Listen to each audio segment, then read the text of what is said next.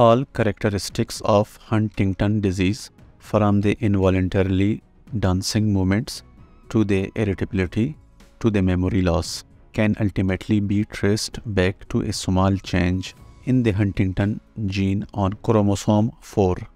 People who have Huntington disease have a Huntington gene that is slightly larger than usual.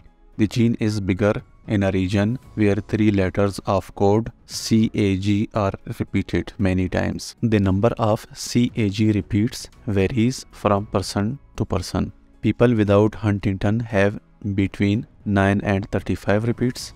People with Huntington have between 36 and 121. People with 36 to 41 repeats may not ever show signs of disease, while a person with 50 or more repeats usually show signs before age 20.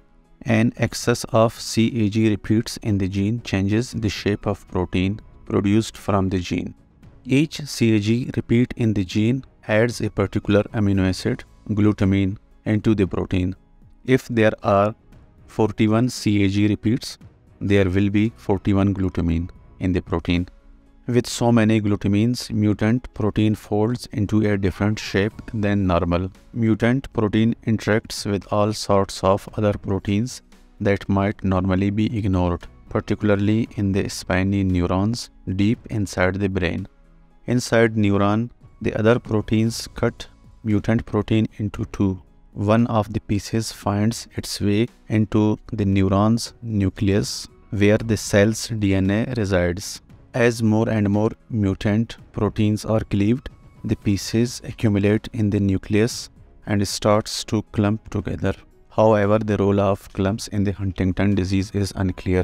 Many researchers believe that the clumps directly kill the cell, but most believe the clumps are harmless byproducts of mutated Huntington protein. What mutant protein is doing is still a mystery. Recent research has even questioned the presumed role of cleaved Huntington fragment in the disease, instead pointing a finger at the full-sized mutant protein. Whatever this protein is doing to the brain cells, it starts before much cell death has occurred, not until the later stages of Huntington disease, when the patient became more rigid and stable to communicate